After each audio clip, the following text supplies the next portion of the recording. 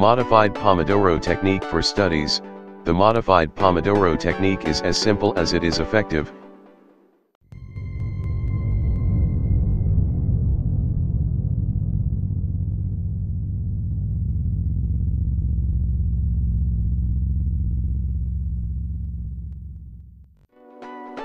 You need a stopwatch, or you can also use smartphone as a timer. Break your work into more manageable 50-minute chunks during which you work totally uninterrupted.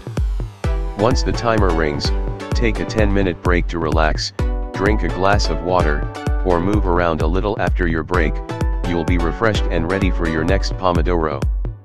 You must take a break after your Pomodoro. Breaks are not optional. Let me explain with an example.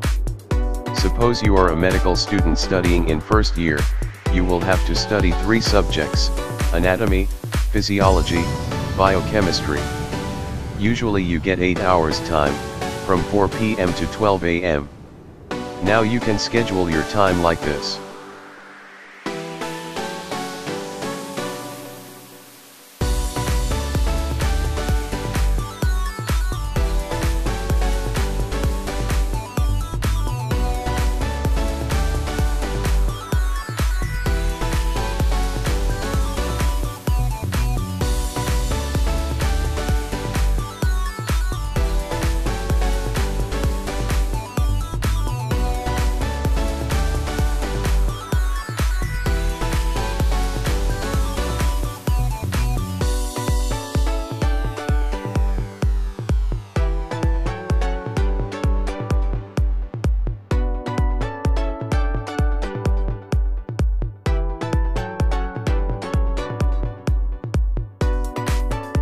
After few days, you can cut down other activities and add up one more Pomodoro.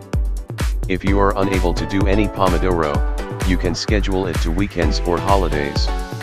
If you finish early, don't end the Pomodoro, don't start your break, and don't even think about checking your phone before the 50 minutes are over. Just review your work and recap what you've done to retain it in your memory.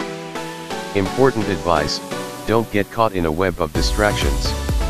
If you are in the middle of Pomodoro, and your friends want to chat with you about the game last night or any trivial issues, simply politely yet firmly tell them that you'll get back to them shortly. Personal relationships are important, but allowing these sorts of interruptions will simply cascade into another wasted day where nothing gets done. Important instructions: if possible, put your phone on flight mode or silent mode. Inform parents to call at a particular time. Turn off notifications. If someone comes by to say hello, they're to be met with a friendly, but firm goodbye. You may only interrupt your Pomodoro in case of real emergencies. If someone tries to interrupt you, then a response like "I'm in the middle of a Pomodoro and will call you back," or "just 10 minutes, then I can help you" are perfectly appropriate. You'd be surprised, but most people will understand and even respect your desire to stay focused.